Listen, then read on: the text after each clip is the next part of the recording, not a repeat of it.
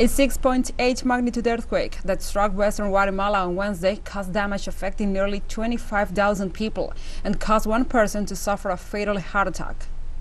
The epicenter of the quake, which struck at the depth of 84 kilometers, was in the coastal district of Escuintla, less than 100 kilometers southwest of the capital, Guatemala City. Guatemalan authorities estimated and also stated that the quake was followed by an aftershock of 4.8. According to rescue services, the quake caused landslides on roads, damage to houses, and power outages affecting some 24,000 people. A 50-year-old woman died of a heart attack in a village west of the capital, which officials linked to the tremor. The quake was felt as far as El Salvador to the southeast of Guatemala and the south of Mexico.